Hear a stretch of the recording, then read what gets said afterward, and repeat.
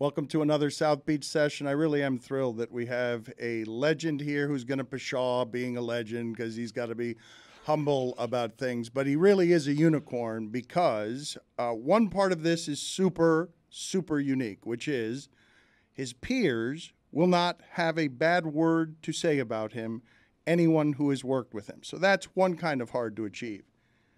But in today's America, social media doesn't have anything bad to say about this man. Joe Buck is pretty good at his craft. Joe Buck is somehow polarizing, even though he's a craftsman just like this man is a craftsman. But I thank you for being here, Mike Breen, for a couple of different reasons. Your work has been exceptional over 18 finals, for 30 years broadcasting games. But I also respect you because everyone I talk to says you are a fundamentally decent person, which can, in this business, soaked with ego, be something that you don't find very much of. So thank you for being the way you are, first of all. I don't know that people know you. You probably purposely want to be off to the side of the stage in the shadows, don't want to be the story, but you have done your job exceptionally well for a long time, and I've been a big admirer for a long time. Well, I'm humbled by the words. You clearly haven't searched enough people to find people to say bad things, but I so appreciate it. And as I told you, I've been conscious of you since back in the early Nick Heat days, in your writing days, and have mad respect. So it's a pleasure to be on, although you didn't take my advice, and I thought your listeners and your viewers would be better served if you just reran the Ernie Johnson interview over and over again, because that was just spectacular. As I told you before we came on the air, he's somebody I look up to. And to watch him, talk about his life and his craft was fascinating. Look up to him because I think of you similarly cut from similar cloth, where you're both faith-based and you both were raised by parents who have you now covered in gratitude about making sure to represent them well. And so I think of you as similar creatures. Well, I don't think of myself similar to Ernie. He's just one of the most unique, special people in our business because of not only is he so talented at what he does, but that's just only a part of his life. And we've learned a lot about the other parts of his life, both through your interview and a lot of other interviews he's done. He's one of those special people that you're proud to say, I'm in the same business as that man. You don't think of yourself as similarly remarkable? No. I like your kind words, and I'm striving to be better all the time, but it's hard for me to – I don't like to judge myself on things. I know the way I was brought up. I had a mother and father that taught me how to treat people, and that's why I've tried to live my life most of that way, whether personal life, professional life. So when you have that foundation as a kid – and that's the way you were raised, it stays with you for your entire life. At least it has with me. What did your father and mother do? My mother stayed at home. She was the rock. I was one of 6 boys. And my dad had a couple of different jobs. He was a grocer for a while, but then spent most of my childhood as a steam fitter in the union. He was in construction. And the two of them were just... the way I always phrase it is every day of my life I felt like I was loved. And can you ask anything better from parents? Every day. What is a steam fitter? Whenever you go to, he worked on the World Trade Center. It's all piping, all the pipes that are put in a building that's going up to construction. So sometimes he's way up on the 80th floor, sometimes in the bottom. It's hard work, it's grueling work.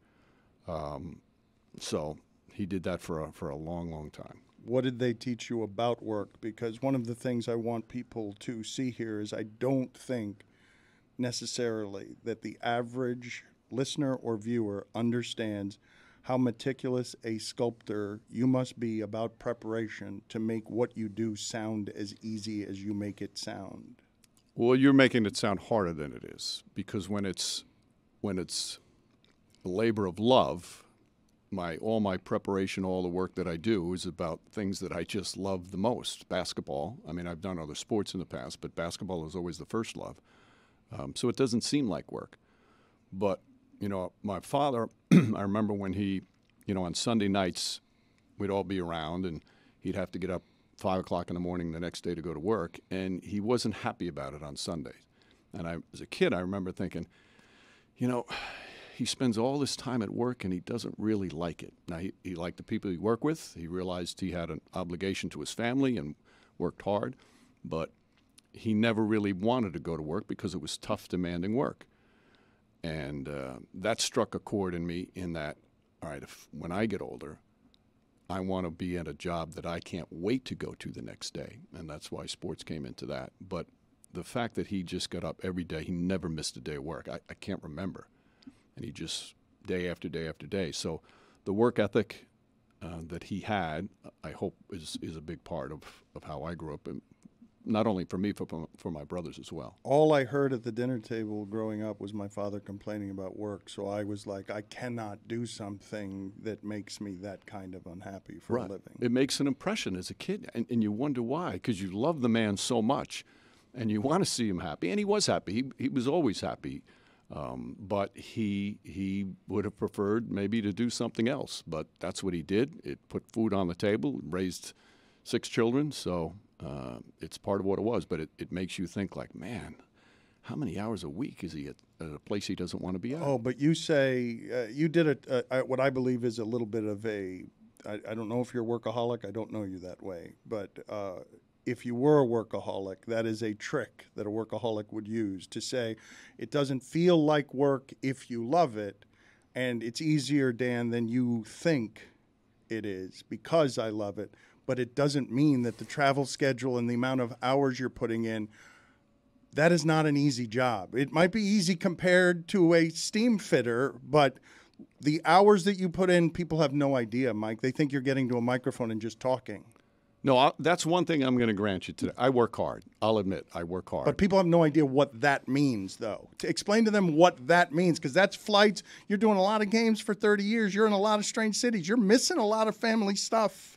Well, the last thing is the hardest thing of the job, has always been, will always be. Even though my children are all adults now, all the time you spend away, all the time you're in hotel rooms, on airplanes, it's difficult. And for people who don't fly on a regular basis and don't stay in hotels on a regular basis, it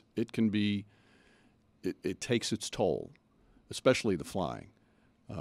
So from that standpoint, and the work though. Even though you love it, it can be something that pulls you away from your family because it's hard to do well. Right. For example, like there'll be an off night during the season. I don't have a game. I don't have to fly, but the team that I have coming up on my next game is on TV that night. So I have to watch, not have to, but I want to watch the game to help me better prepare for that. So during the course of the season, it's nonstop. Like every day you do a little something for your job, whether it's reading, whether it's watching, whether it's calling and talking to people. But it's not hard labor. And again, it's talking and watching stuff that I love so much. But it does take up a lot of time. I'll grant you that one. How do you achieve balance? Well, for years I did other things besides basketball. I did the NFL for a while. I would do some college, both football and basketball. But after a while, the grind of the NBA season, because it wasn't just Knicks basketball, which is where I started. Then it became first on NBC, the NBA, and then ESPN. For 8 months, it's every day. So I stopped everything else and would have 4 months off a year.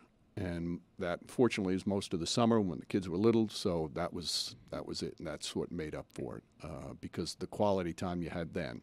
You hear all the same stuff, I'm sure. You appreciate what you have more when you're away so much. So when I had those summers and the early falls, that's what got me recharged, because I couldn't do that 12 months a year, no way. But also, as you age, I would imagine you also appreciate a whole different set of things than you appreciated when you were at your most ambitious. This isn't to say you're not ambitious now, but whenever it is you were most crazed about, I have to get ahead, because there's no way that you weren't at one point. You wouldn't have gotten ahead if you hadn't been crazed about getting ahead. Right. The ambition changes as you get older, and the appreciation skyrockets. I've said this, getting older physically, I'm 62 now. getting older physically is really hard. The other day, we're in Denver last week, and I decided to play pickleball for the first time, and I tore a calf muscle. So getting older physically is brutal. But getting older emotionally is one of the great experiences of life, because you realize what's important, because you realize what truly matters. And from that standpoint, it's just a wonderful time for me. Can you take me through some of the landmarks of places now that you've arrived at 60 where your gratitude so overwhelms you that you're more emotional about things than you've ever been before, just because you're looking at life differently in your 60s than you have at any other time? Yeah. Well, my kids, and I keep calling them kids, and will until the day I die, they tease me all the time that I get emotional at the drop of the hat now, because everything, for example, music. I'm crazy about music. Music is a big part of my life every day. So certain songs, certain lyrics make me think of things in my life. I get emotional listening to music. I get emotional watching movies. But the thing that is probably the common thread is all the people along the way. And you quickly realize, people say, calling the finals, it's an amazing thing, and it is. It's an honor, it's a privilege, it's been exciting, it's been thrilling. But the number one thing for me the entire time, and slowly I get there, but I even realized it early, were the relationships, the lifetime relationships that you make, and all the people that made a difference. When I was blessed to get the Kurt Gowdy Award, and you go up on stage, the line I used is, I wish I could bring all the people who are responsible for me being here up on the stage. The problem is, there is not a stage in the world big enough to hold that many people. And that's the way I feel. And you really come to that realization as you get older. And it's like from little impacts to enormous impacts. But there's every step of the way, I've had somebody help me. I would imagine that would be one of the lights on the pie chart that you would find wherever you find happiness, is a fundamental gratitude. It's not even just appreciation, but that it's not about the ego of, I got here, I won these awards, I'm great at what I do, I'm special, I'm better than announcer X, I had 1,000 breaks along the way, and I am so grateful for the love of those people. That's exactly it. Getting any individual award, for me, you're a little embarrassed sometimes. I don't like the attention sometimes, but what it has become, it's become the great ability now. Once you get it, it gives you a chance once again to thank the people who are responsible for it, and to show how many wonderful people you've had in your entire life.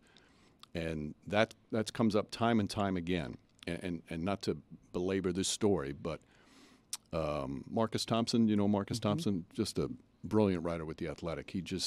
He bugged me for about a couple of months to do a story about the house fire my family went through back in September.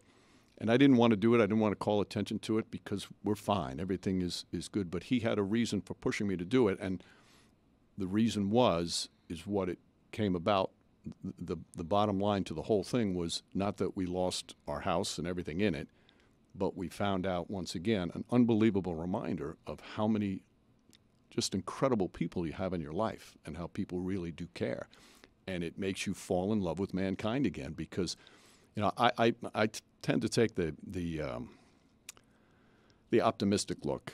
I think people basically are really good, and care, and it showed that came flying colors came through for me. And this isn't boring to you? No, I read the story, and I was moved by the story that Marcus wrote for a couple of different reasons. I talked to the actor Michael Madsen. We never even aired the interview. He had just lost his house in a fire and was so emotional and crazed that he broke down several times, just trying to grapple with the grief of losing a lifetime's worth of things that mattered to you, your family, that aren't replaceable. So the horror of that is one thing, but to read your appreciation for you to emerge from those ashes, not with the story of just profound woe is me, but God, I felt so loved after that happened. I felt so supported at what I imagine was a a pretty crushing time, even if people can dismiss it as saying, well, what are superficial things? Right, right. No, that came clear and right away.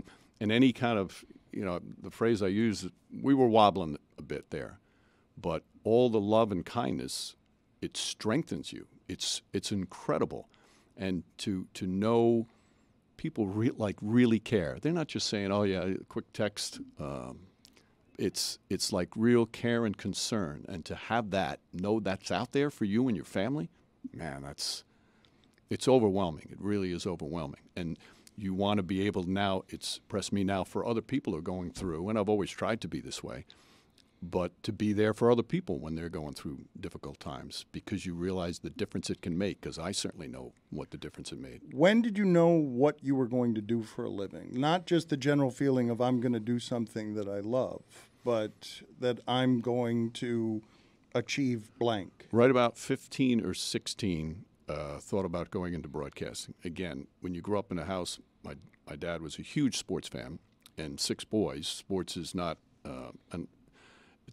it's not something you can choose. It's an obligation in the house. So we all played sports every day, all day, summers, winters, all different sports.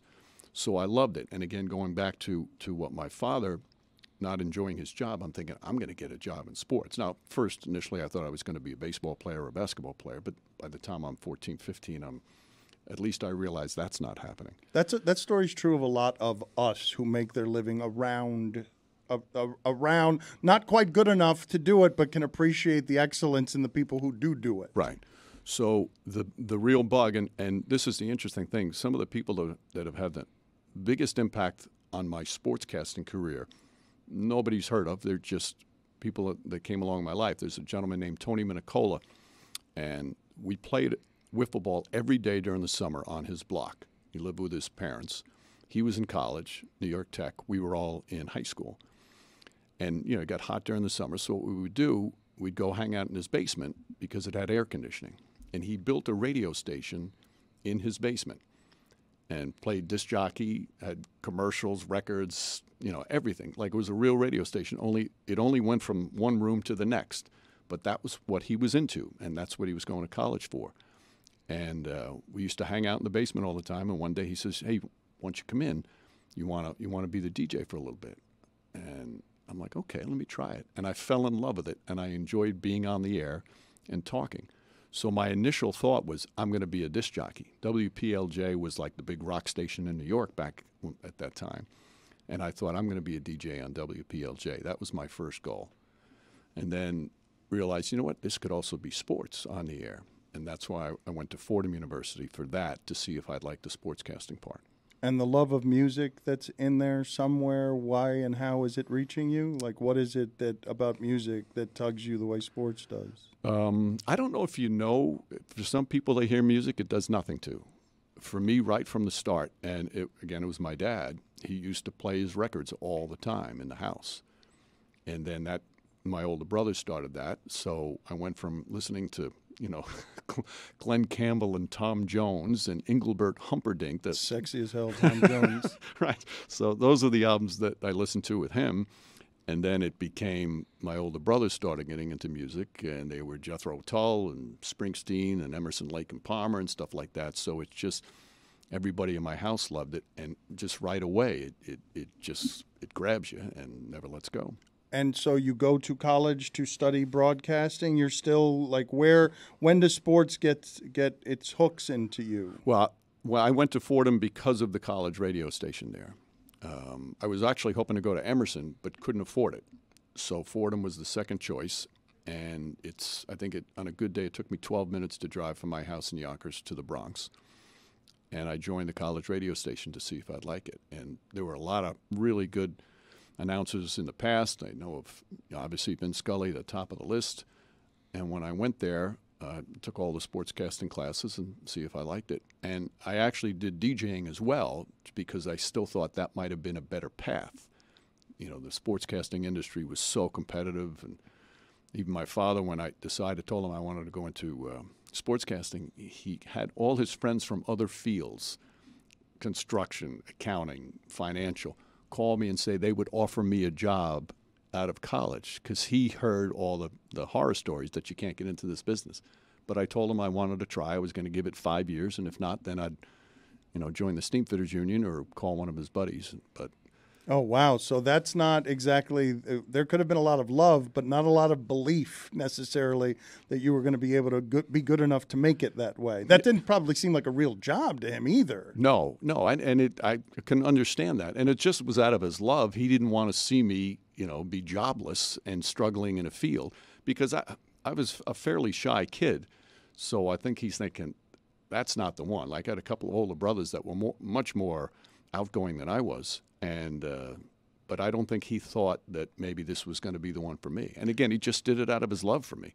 I still feel, though, like I have in front of me someone who's a fairly shy kid. Like you said something about not liking attention when there's an award, and I wanted to blurt out, don't go into television if you don't want attention. But it seems like you want to be so badly around the games that you will be on the edges of all of the attention and also kind of hide in the shadows because you don't ever want to be the story. You don't ever want to, you have the confidence to know that what you're presenting is what you want to be the story, that the way the tapestry is woven is what you want people to pay attention to, not you, the shy kid. Yeah, it sounds weird to say that. This is the business I got into and love it, and I've become obviously comfortable being on television. But it's different when I love talking about the players and the coaches and the game. I don't love talking about myself so much. But the interesting thing, so my dad's trying to get me perhaps other things. So when I got out of college, for the first 2.5 years, it was a struggle. I wasn't making any money. I was doing more news, local news at a Poughkeepsie radio station. And after about 2.5 years of being turned down for job after job, I called him up. And I asked him to send me the steamfitter application because I just was tired of living by myself and up there, and it wasn't going anywhere. And I had a couple of jobs I thought I was going to get that I didn't.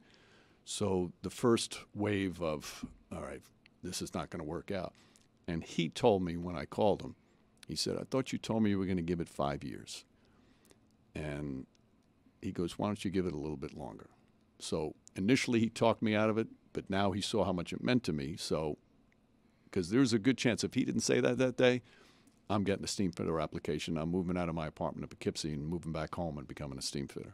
Take me back there. Take me back to right before you're making the decision to quit. You're making the decision to, with sadness, I imagine, say, give me the steamfitter application. You were right, Dad. I was wrong. I shouldn't have followed my heart. Right. I lived in this tiny little apartment in Poughkeepsie. And I think I was making $9,000 a year, something like that. So every month I had to get help for.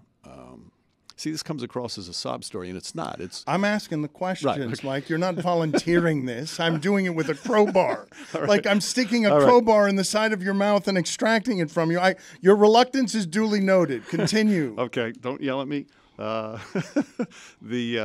So it became difficult because I felt bad. I'm asking my brother, and every once in a while my mother and father for money to pay for the rent. And again, the covering Poughkeepsie town board meetings is not what I had in mind. I was doing some sports, but it just wasn't working. And then the Villanova basketball play-by-play job came open, and I put in for that. And I was told I was one of the final 2 candidates, and I'm thinking this is it. And I get the letter that, thank you, but no. Bill Schweitzer, who was a great broadcaster, who I interned at WCBS when I was at Fordham, he got it. And that was kind of like this was the one I thought I was going to get. Because half the time you send out tapes or resumes, you don't even get a response. So it's very discouraging. So that at that point, it was just really, really difficult, thinking that, I'm going to spend the next 20, 30 years in Poughkeepsie doing a radio station doing news that I didn't want to do. So I wasn't depressed by any means, but it was discouraging. And I'm thinking, I can't keep asking for money. I've got to get a job that's going to pay the bills on my own. Is the not wanting to talk about yourself a combination of shyness and the job, or is it one or the other? Where you're sitting down for something that is meant to be revealing of who you are, how you are, and what shaped you, whatever the discomforts of that are. Is it something else, or you just don't like people knowing too much about you? You want to be careful about what people know about you, or? That might be part of it. I actually think, and this is why I was, half serious when I told you about just run Ernie's interview again, because like I find Ernie fascinating and interesting. And even though I've been in this business for a long time and have been so blessed to have accomplishments, I'm just like, who'd be interested? I was asked to write a book. Bob Wolf's son, Rick Wolf, who just recently passed away, a wonderful man who was a book editor. He tried to get me to write a book for years. And my same response to him was, nobody's interested in a book that I would write. And that's kind of the way I feel. No, but that's not true, and I'll tell you why. You have to tell people what it is that you've learned, because you have accrued a great many wisdoms across 30 years of doing this in this business. Yes, you've been around some seminal sports moments, and yes, you have obviously things that people are interested about if they're basketball fans. But you've learned some things about life that make you still do the job with love. After your home burns down and all of the mementos that are in it, and those people who are loving you now probably would enjoy hearing your gratitude in the pages that show love. Like you're telling me that your job is a love story, all of it, that doing it is a labor of love, that you couldn't have done it without the love of others, including your fathers, and who doesn't like to read a good love story? That's a great point, and you're right. You're absolutely right. For example, the Marcus Thompson story. The thing I loved about that was that, first off, how important my wife was during it, and my youngest son. He specifically mentioned them because I talked about them and how they were so instrumental in getting through it all. And then all the people to thank. And I wish I could have named them all by name. I threw some of them out there to him. But no. you were hurting. You said wobbling is the word you used. Right. You were hurting, and you felt the love and support of others that made it hurt less, right? Like that's absolutely. I don't know what it's like to have your house burned down. I don't know what the pain of that is, or how one recovers from that, or I don't know beyond the details I've read in the story. I don't think the audience knows the details. No, we were, my wife and I, right before the season, went to Napa Valley for a vacation with a few couples that are friends of ours, and we were flying back on a Sunday morning. It's an early flight from San Francisco, which is about an hour drive from Napa. So we had to get up about 4:30, and I had shut my phone off just so I could get a couple hours sleep. And when I wake up, there's all these texts on the phone, and they're mostly from my family members, my son, my youngest son, and my brothers. And I quickly found out from my son that the house is on fire. He was supposed to be at home, but he was staying at our beach house, and so he didn't know the damage. So I quickly called our contractor, who had been at the house all weekend because we were having work done. And I'll never forget this. I called him up, and I said, "How bad is it?" And he said, "It's all gone." And that was like, we're about to get on a 6-hour flight cross country, and I have to tell my wife now that it's all gone, because we didn't know. We didn't know it was just a fire in the garage. It was a fire here. So that was stunning. And the whole ride home, we're just, I can't even describe the different things. All right, what do I have to do now? What's next? What's next? And you kind of take over. You want to take over as the husband and the father, that, all right, you're going to make this right. And then you land and you go and you see it. And that's a whole different thing, being told it's gone, and then you see it and it's gone. So that was really hard. And for me, the first few days, I just tried to be as strong as I could for my wife and kids in terms of, all right, we have to do this, this, this, and this. And I called Doc Rivers. Doc Rivers' house burned down once. And I just asked him, what are you thinking? And he told me, he says, it's okay to let it go. He goes, it's going to hit you soon, because I was trying to be the man of the house. And he says, but it's going to hit you soon. And about 4 days later, I just completely lost it.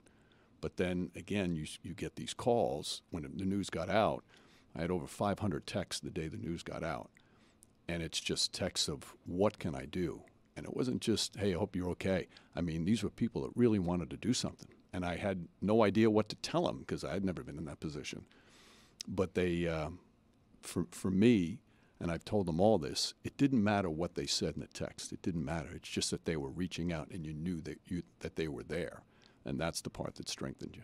It is so incredibly stereotypically male to have your house burned down and do 4 days of how am I going to fix this instead of absorbing the emotions of you, your family, and everyone, almost hiding in how am I going to fix this instead of grieving what has just happened immediately. Right.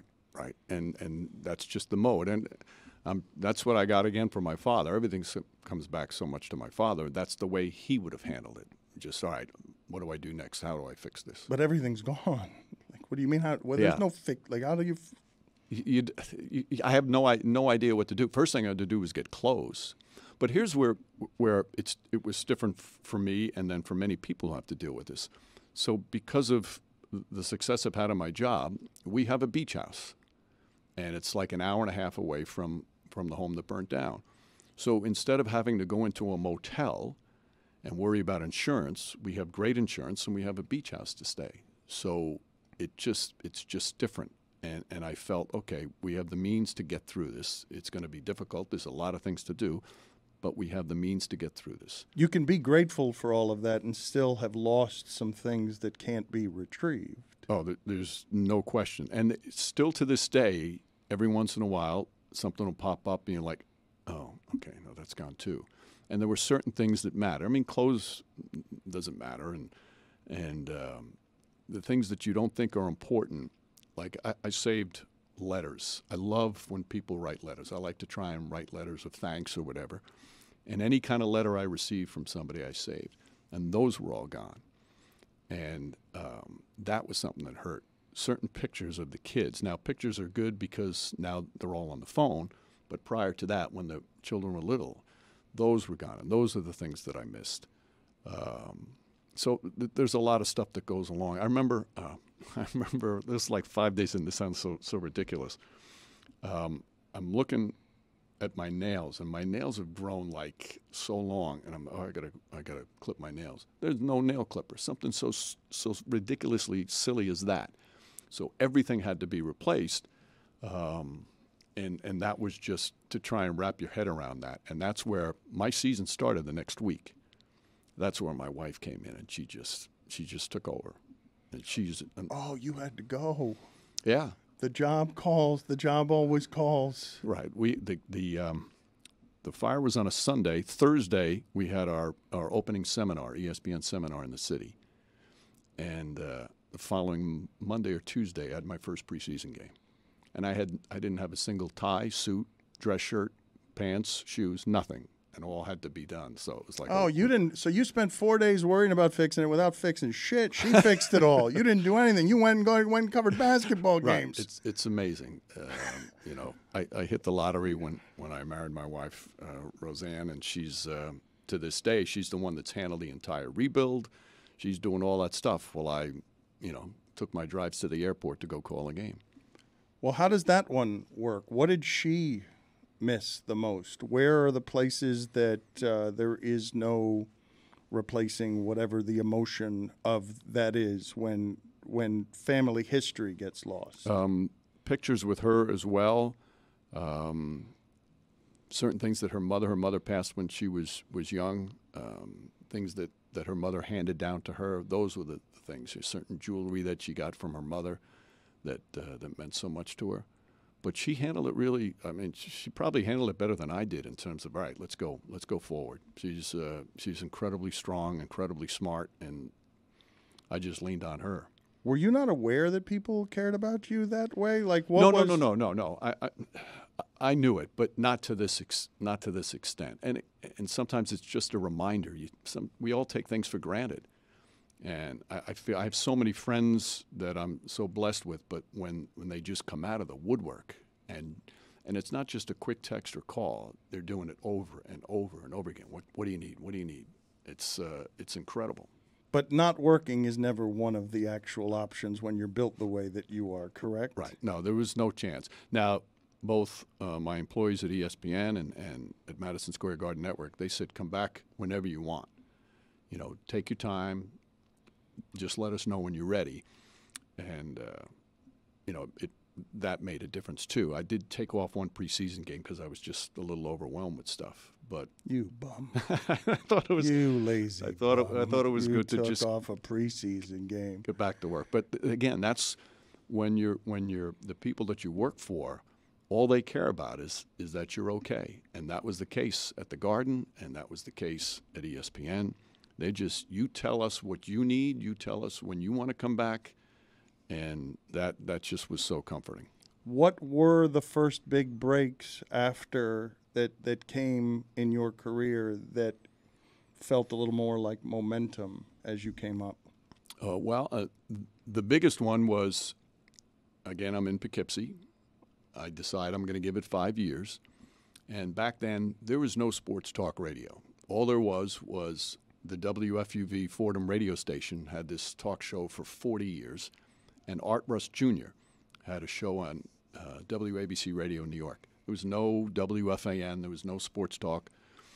And NBC Radio decided to have a nighttime sports talk. They had Imus was in the morning, Soupy Sales midday, Howard Stern in the afternoon. And they're going to have sports talk. Soupy Sales in the midday. Holy shit. How about that lineup? Okay, so this is the advent.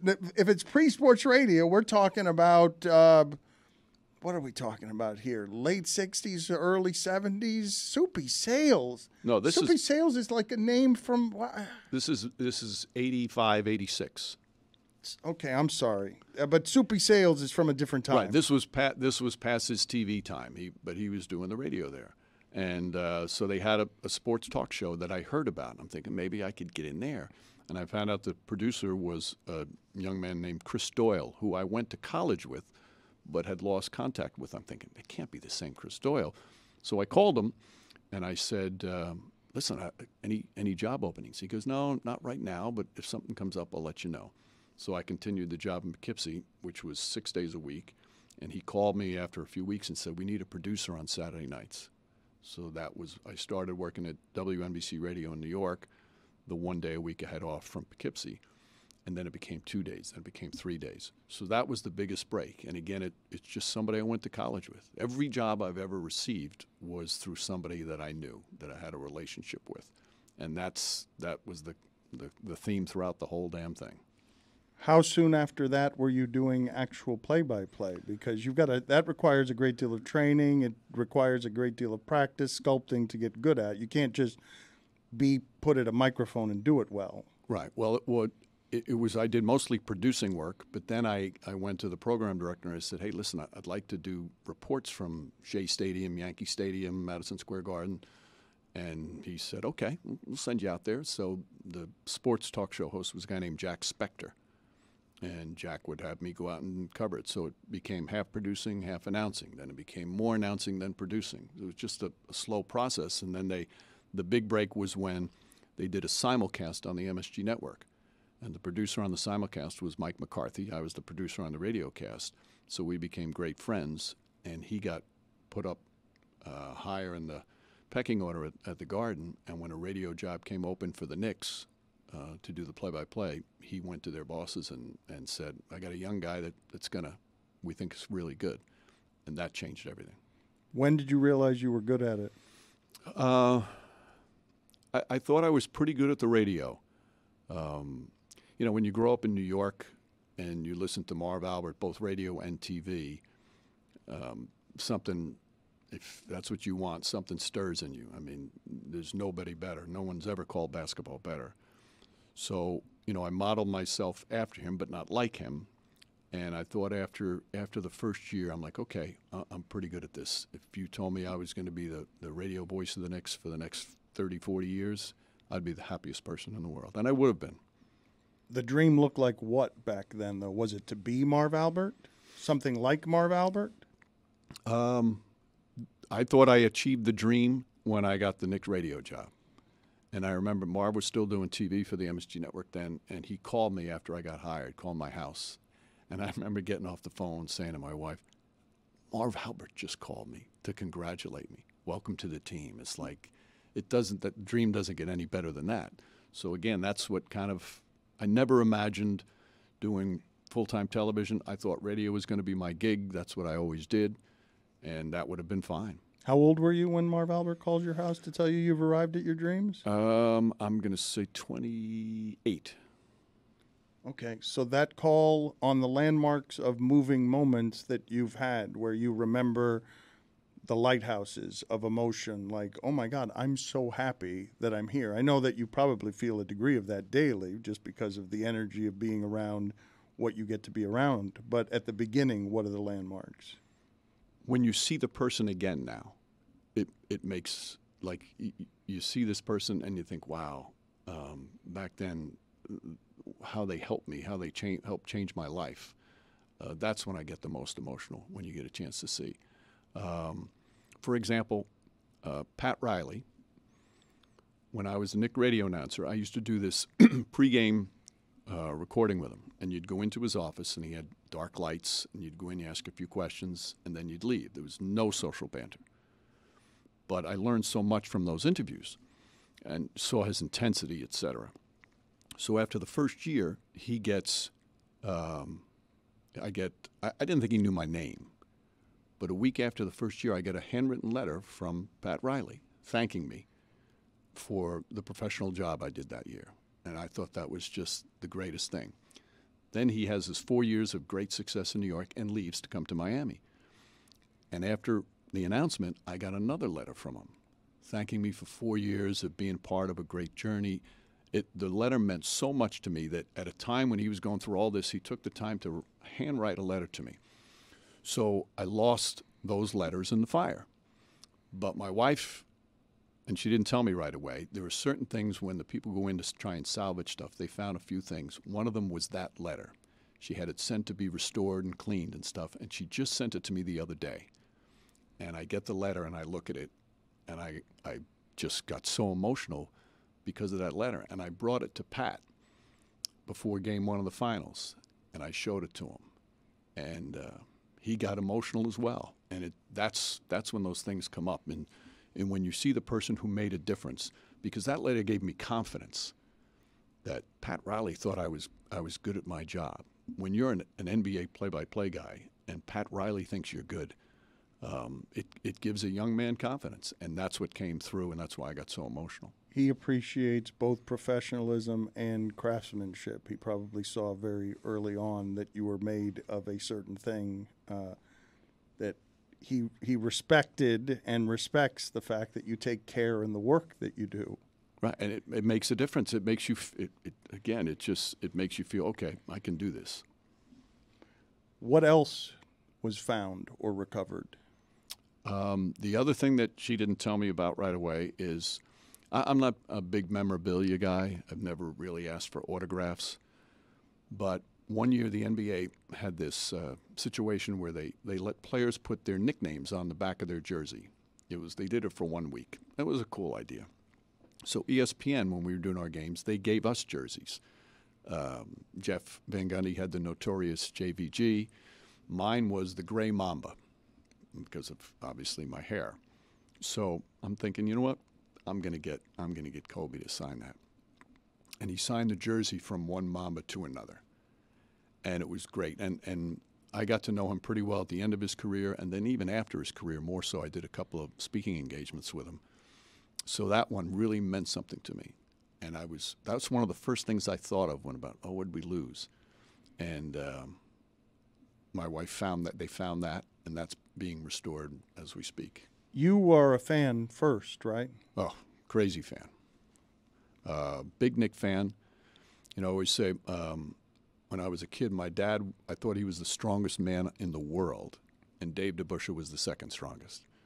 So I loved DeBusschere, loved Clyde Frazier, and that's, another thing that just blows me away. I bought, when I was probably around 10, I bought a poster of Clyde, and I put it up in the garage where we used to have our weights for me and my brothers. And the poster is still up. My mother still lives in the same house that I grew up in, and the poster's still up. And now I've been working with the man for 30 years, and he's become this wonderful friend. It's like you can't make this stuff up. You don't understand, and you question, like, why me? Why have I had all these blessings and have all these things happen? Because that's not something you ever dream of. People, I'm sure, always ask you your best call or favorite call or whatever, but I'm more interested in the times that you've had to or accidentally put the professionalism aside because the fan grabbed you. Because the fan, while you're doing the telecast, while you're doing the broadcast, you're still the broadcaster who needs to nail the moment, the important moments, but the fan just grabs you and you're like, whoa, I got shifted there by the emotion of that, and my professionalism got displaced. That happened a lot early because I was a Knicks fan as a kid, and every year they were competing for a championship, the whole 4 years that Pat Riley was the coach. And there were some times where I thought I was a little over the top, like be a little bit more. Even though it was a Knicks radio cast in New York, you still have to have some objectivity. But I thought a few times that it was a little too much. But that, one thing, Dan, I'll say is I've been able to, for most of the time, maintain that. Even when I do Knicks games early, big playoff games on NBC or ESPN, I think anybody listening would think, oh, he's not rooting for the Knicks. He's clearly playing it down the middle. The one time that I thought that maybe I became too much of a fanboy was Linsanity, because I've never seen anything like that, how somebody comes out of nowhere and becomes one of the most famous athletes in the world for about 3 weeks. And that's all it lasted. It seems like it was longer. And there was like pure joy in calling those games. And I think probably I came across as a bit of a fanboy during those. Do you get nervous before games? I still get nervous before game one of the finals every year. That's the butterflies. And if I didn't have it, I'd be worried. But other than that, you do it so often. The only time I ever got nervous if I felt I wasn't prepared. And that's never possible, is it? Every once in a while, things happen where you don't feel you're as prepared as you always are. So there's a little feeling. The reason I laugh at you is because I'd like for you to explain to people what your preparation requires. I am crowbarring this out of you, but it's not possible for you to be as good as you are without you being over-prepared by X%. Like, there must be so much that doesn't get used. My guess is, not knowing anything but your work, that you are wildly over-prepared. That's exactly it. And you also have to know going in that what's in that folder right there? What is in that folder right there? This was the interviews we did today with the players. Not 1% of that will make it into the broadcast. No, this stuff will. How much of that will? 10%. Okay, that looks like the library Kevin Spacey had in 7 of writing, and it's not even going to be 10%. You're wildly overprepared for everything you're doing. That might be 10%. Dick Stockton, who I've looked up to as one of the great underrated play-by-play announcers of all time, all different sports, versatile. He gave me a great bit of advice. I was doing a game for Knicks TV. He's doing TNT next to me. I've got my ridiculous amount of notes sitting in front of me, and I'm getting them all in order. I look over at him, and he has the game notes with like 5 just little things written. And he sees me looking at it, and he goes, I like how prepared you are. And he says, and I'm ready to go too. He says, but just remember, he goes, everything that you have to be worried about is on the court. It's not down in your notes. You don't want to have your head in the notes when something happens. And it was a great piece of advice. And, you put all these hours in preparation in, but you have to let the game dictate what you use. And most of the time, if you use 15% of your notes, then that means it's probably a blowout and you had to go into the stories because the game is still it. And, when I listen, and I tell young broadcasters this all the time, you can tell who's just doing the notes because they want to get all their information out. And I was like that early on. You want to impress. You want to impress your bosses, you want to impress yourself, you want to impress your colleagues, and then you realize you've got to let the game dictate what you want. But what I try and do every game, for example, the NBA, they have 13 players who are eligible every game. Then they have, 2 on the side, whatever. If any of those 13 players have the game of their life, I want to have enough information to tell his story. So that's kind of the way I approach it. Do you look at anything that you have done in your past professionally with a regret, a call, a decision, anything? Do you look back on it and say, this didn't go the way that I would have planned it now with the wisdom I have accrued now? No, I mean, there are plenty of calls that I butchered and mistakes I made on the air, but I think it's impossible for that not to happen. Were you gentle with yourself about it? No, not at first. I mean, the first however many years, it kills you, like just kills you, and shakes your confidence to the point where you're thinking about it every night. And if that situation comes up again, I hope I can do better. I mean, it stays with you. You can't be as good as you are at it without being a perfectionist that way, right? It has to hurt. Right, and it should because you want to get better, but as long as you learn from it. But now as you get older, it's you realize it's live television. You're going to make mistakes, and it's okay. You have to just own up to mistakes. I told this recently where last year, first game of the playoffs, Brooklyn played Boston. Jason Tatum makes this great play at the end, wins the game for the Celtics. It was like one of the classic finishes. And I so butchered the call, and I was really upset that night because I felt our team had one of the best telecasts we've had all year. Like everything clicked. And that's one of the real fun parts of the job, when everybody from the producer, director, the camera people, the graphics people, we're all just kicking ass. And we did that day until I blew it at the end. So that's what tormented me, and that took a couple of days. But then you realize, okay, you can get back into it. It's okay. Last year, Mike Breen, consummate professional, was tormented for days. What? Maybe tormented's too strong. I didn't sleep that night. I was upset. I wanted to do a game the next day so badly, just so I could get just back in and it's a bit of a craze, though. It's an insanity to. No question. I mean, you've been doing this too long to have sleepless nights of torment because you haven't made a career-ending decision in the broadcast. You haven't made a mistake that ends your career, but just you had a bad night. Yes. Or a bad ending to a bad night. But I guarantee you ask any play-by-play announcer, and they'll tell you the same thing. Now, some might be better, but most that I know, I have some great friends that have done it, and we share the stories. Ian Eagle is a great friend of mine, Kevin Harlan, Brian Anderson. We talk about this all the time, and we're all the same way. I have a friend who does this, who describes that as spending the night eating his own right arm.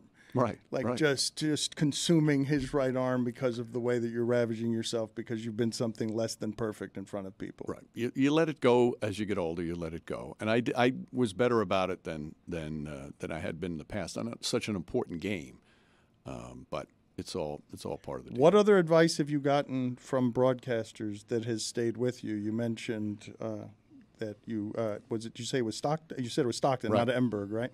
That obviously one of the best to do it. What are some other advices that you've gotten along the way from people that have been most helpful?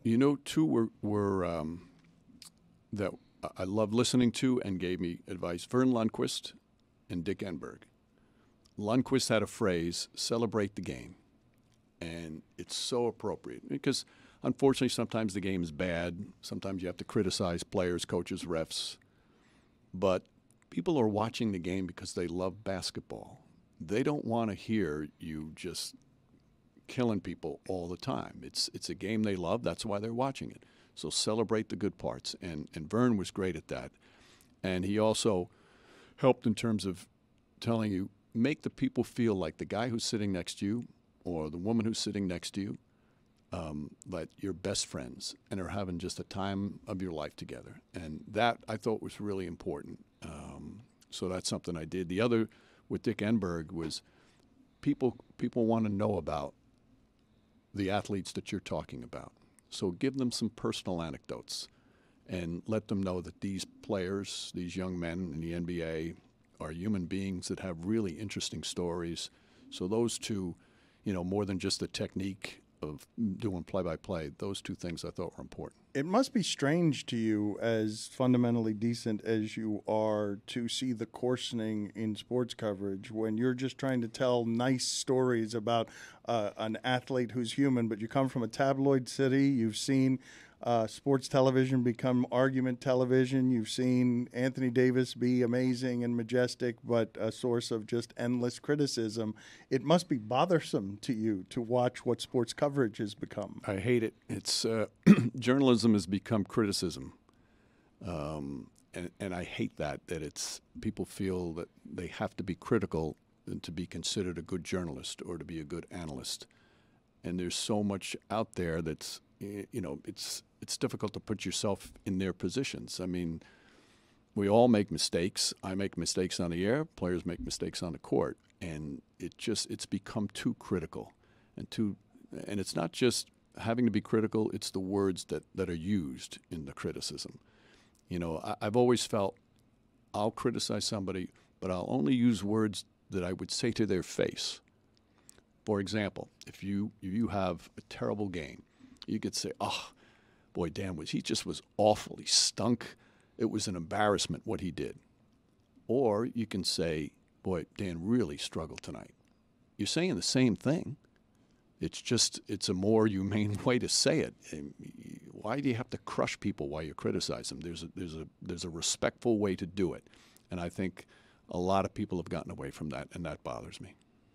Has it gotten meaner? Because you've worked in New York for a long time. The tabloids have played with this for a while. Basically, sports radio and sports division was invented there.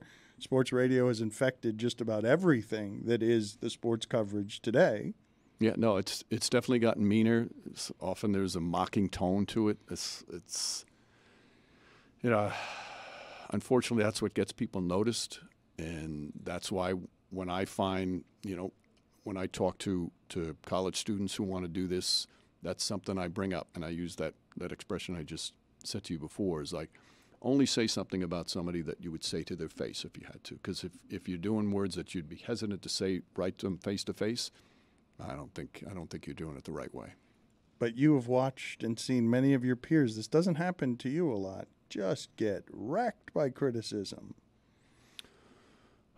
You mean the broadcasters getting wrecked? Yes, Yeah. I'm talking about there is such a swell of all manner of emotion around sports right now, and such a cruelty in the way that we absorb content with the advent, I shouldn't even say the advent of social media, but there's a lot of criticism on social media that would not be said to anybody's face. And you manage a space in this ecosystem that somehow doesn't get a lot of what I'm talking about, which is that announcer stinks for all of these reasons. Right. No, it's incredible. Well, Twitter is just, it's toxic in terms of it gives people the license just to destroy people. And I guess it's the old thing, people want to make themselves better by bringing down others, excuse me, to their level. $5.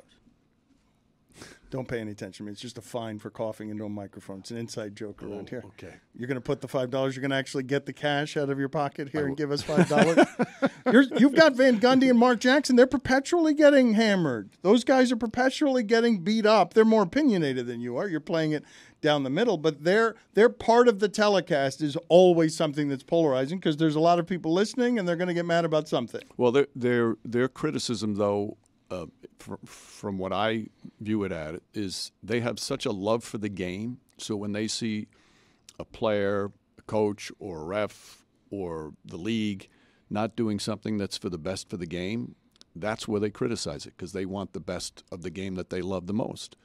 And that's, to me, what makes them so good is they're not hesitant to make their feelings felt. But I also feel their love of the game comes out all the time. And I mean, the criticism that they get, I have no idea. I think they're, for me, it's a dream come true working with these two. We've been friends, all three of us, for over 30 years. And to do it this long with them sitting by my side, that's one of the reasons why I've had success, because I'm with two guys that I love as brothers, teach me about the game, and I'm so comfortable with them on the air. Do you tell them how you feel about them? It's so funny you say that. Because they don't like that kind of stuff. They're not interested. they know how I feel. They don't need me to say it. But just the other day, before game one of the finals, I sent them both a text telling them how much they mean to me. But I specifically said at the end of the text, I don't want to hear anything back.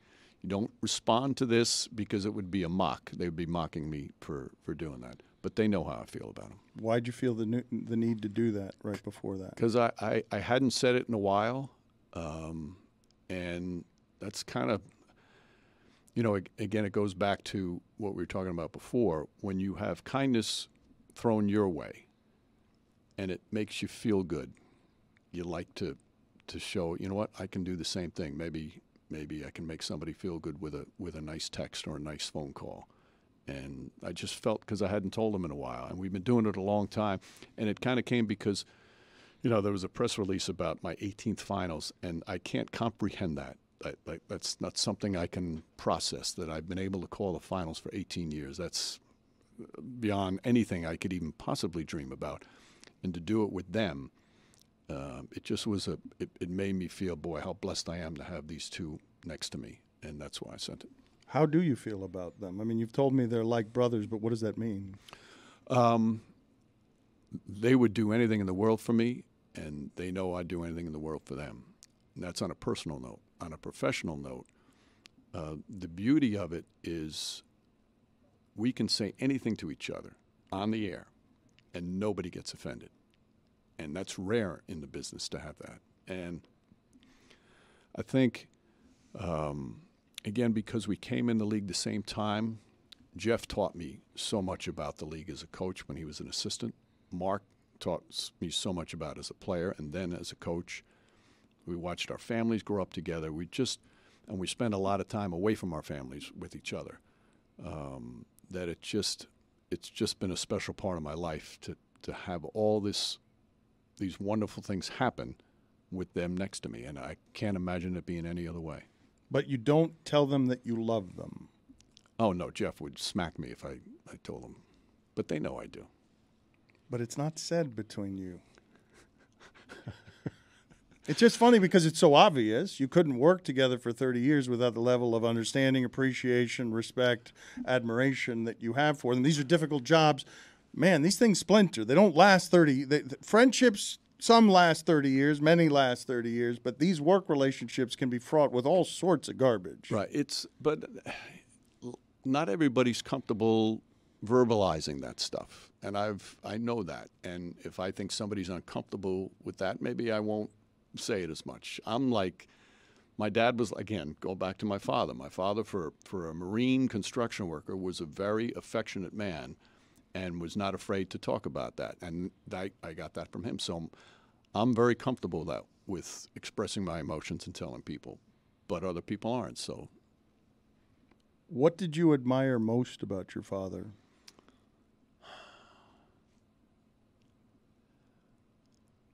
I used to watch, like, we'd go to church on a Sunday as a family, and he seemed to know every single person in the church and would have a nice word for every single person. And they were all so happy to see him, John. So that, I really took that away. And plus his, and my mother as well, instilled a faith, we're Catholic, a faith in God that has guided me throughout my life. But I think with him, it was that he made everybody feel good around him, and they were all so happy to see him. You're the same, no? I've tried to live my life that way, and I've been. It's hard for me to say. I can't say that. Well, but you're your father's son, right? It doesn't have to, like, if you've been purposeful about that, if you saw it in your patterning, if you admired it about him, if you learned it from him, it would stand to reason that you would see the importance of having grace and touch that way. Right. Yes. So, yes, I've tried to be that way. I hope I could come even, 1/10 of the way he was with people would make me feel good. How often is your faith tested? Wow. You're getting deep on me here. It's tested a lot. You question that all the time. And I think that's healthy. And I've had people who are in the Catholic Church tell me it is a good thing. You should question it. So yeah, no, that happens on a fairly regular basis.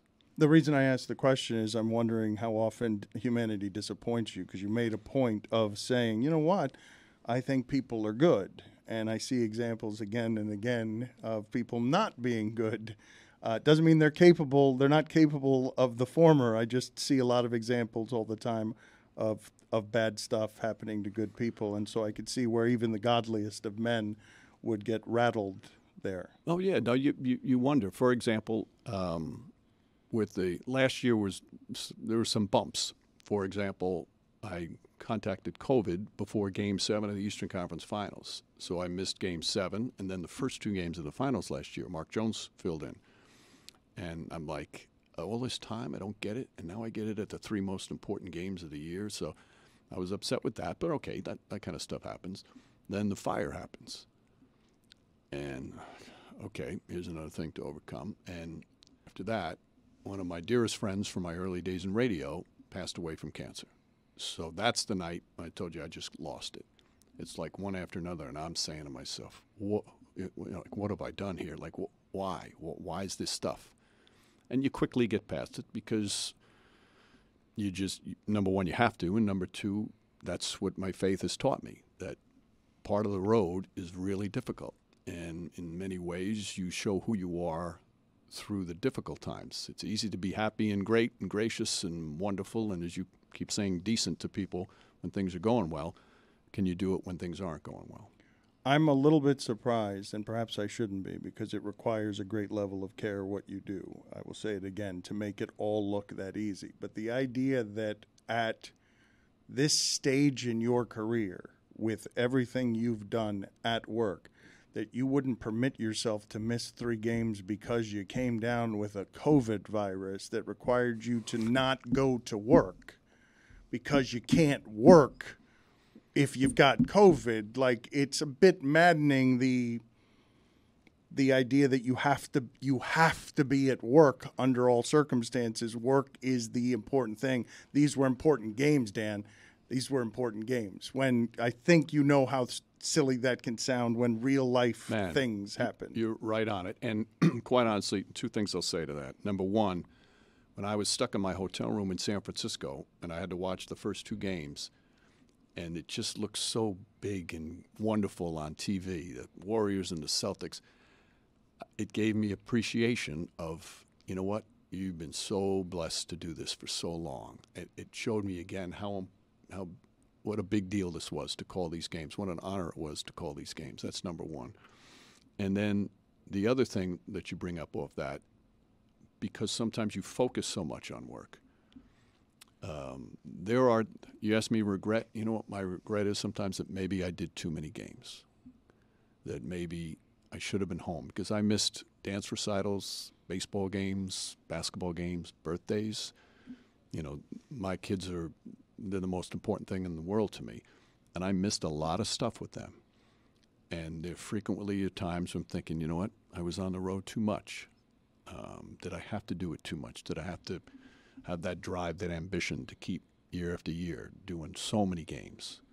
And that's something that I'll always wrestle with. Have you told them that? Yep.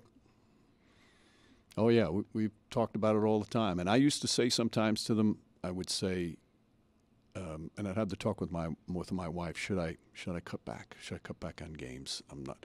And she'd always tell, no. And the kids, they love what you do. When you're home, you're home.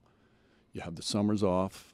So that was something that I constantly kept with her, and I trust her word, and she was always good with that. And I would always apologize to the kids, and they're like, no, Dad, it's great. It's all great. There is not even a little bit, correct, of you anywhere in there, wherever the most fragile of broadcasting insecurities reside, that thinks to himself, man, Mark Jones could have replaced me there, could have replaced me forever. You know what I mean? Like, we can be protective about our spaces, and if you leave, there aren't many jobs like the one that you have. So if someone can step in there, you don't want to lose it, and you also want to be someone who's giving with the space. Listen, I have confidence in my ability to do the job. I think I'm pretty good at it. But there's been a feeling all these years of doing the finals all these years that somebody's going to say, wait a minute, we can get somebody better than him. And that's part of the drive of making sure you still prepare and want to be at your best, because you think that, all right, you're easily replaceable. And if you do, and I'm very well aware of this, you take away a top announcer, yeah, people might be upset and say, oh, boy, I miss him. That goes away so quickly. They're so easily replaced. Right now, there are so many great basketball play-by-play voices that could do what I do easily. There's so many good ones, and I think it's important to know that you're easily replaced, because it motivates you to just try and stay good and stay prepared. And you shouldn't feel that anymore. You got it. No, you got it. You're okay. You got it. You could get a little lazier, and you still got it. You can take half that many notes, and you'll still be okay. All right, I'm gonna throw something back at you. You're not gonna remember this, but this was during LeBron's time in Miami, and everybody was writing stuff about LeBron. It got to the point where what else can you say about him? And you wrote a column on him that I was blown away by it. It was incredible. And again, considering all the things that have been written, and I saw you the next day, and I said to you, listen, that column today, I said, it was perfect. I said, I've never seen him put, the way you described him and what he was and what he was going through, it was perfection. And my question to you was, do you know when you hit send to your editor, do you know this one? Now, this one I nailed. This one was special. Do you remember me saying that to you? I remember that you were effusive in your praise. I don't know what my answer was to that. I could answer it now, and I don't know if it would be similar to. All right, tell me your answer now. What real confidence is for me in writing, where I have my most confidence, is in trying to live up to the standard of my father, who was a man who did not do pleasure. And I was somebody who was always trying to please him. I eventually got to the point in my writing and few other things where if it met my standard and I hit send, I knew when it was good, and there was great reward in that. I can't imagine that I would share that with a stranger, though, at the time, who's just giving me a compliment. No, what you said was, I don't hit send unless I feel it's that, which is kind of similar. But I remember at first I'm like, ooh, there's no way. I mean, this article was perfection. There's no way. You've got to know that it's different. And then I realized, and it's part of the way I try and think, is I don't want to go on the air unless I'm so fully prepared and ready to go. Just like you're not going to hit that send button unless you feel that you've done everything possible to make that a perfect column. But I don't write anymore. I know. Because it's hard, and you're still out here doing it. You're still out here doing it, worried that when you miss 3 games, you're not at work. Damn it, you need to be at work. Mike Breen needs to be calling the big games in basketball. He's been doing it very well for 18 years. I promise. I'm getting better at it. I don't believe you at all. No, that's true. I'm much better than I used to be. So you were a totally insane person. And to get to where you got to in your 20s, you must have been driven beyond all reasonable measure by ambition.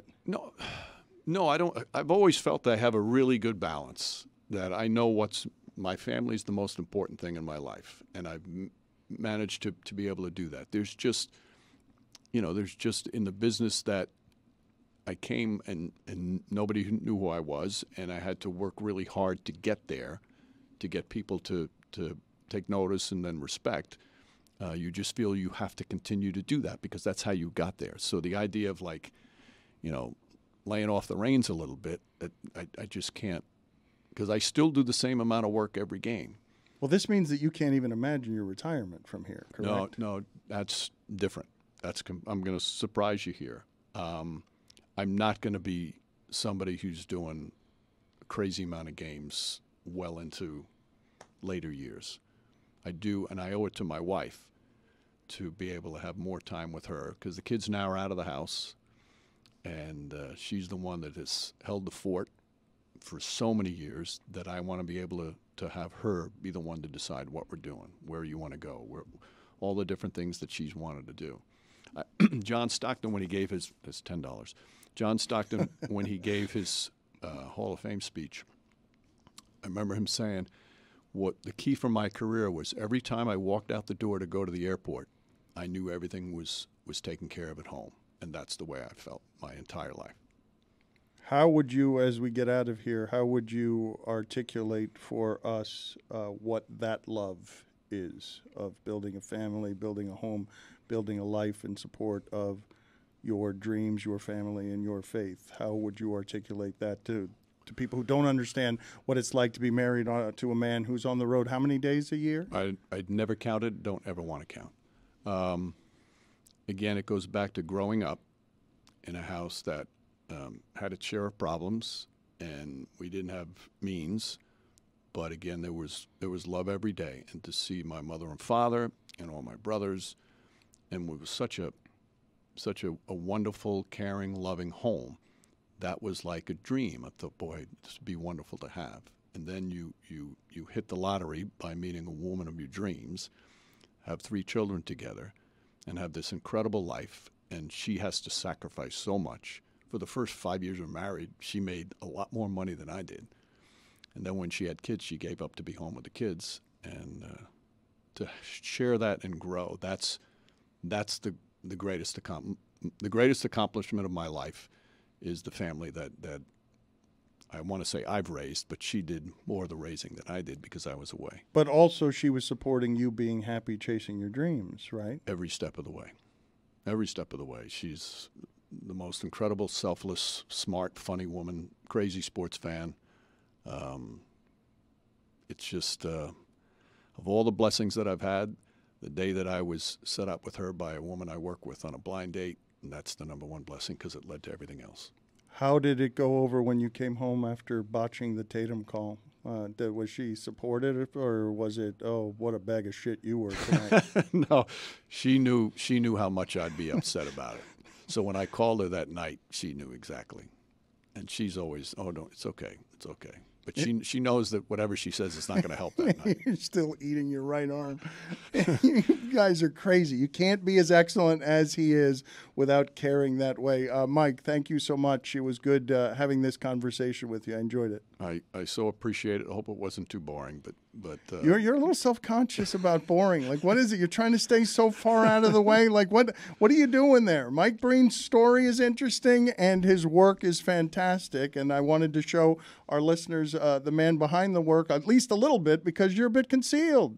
People don't know a lot about you. This is good for you. People, you're not polarizing. You get to somehow skate through this entire cruel wilderness of sports relatively unscathed. And it's, I believe, because you carry yourself with a very decent aura that makes it hard to dislike you. So thank you for sharing your time with us today. Thank you, Dan.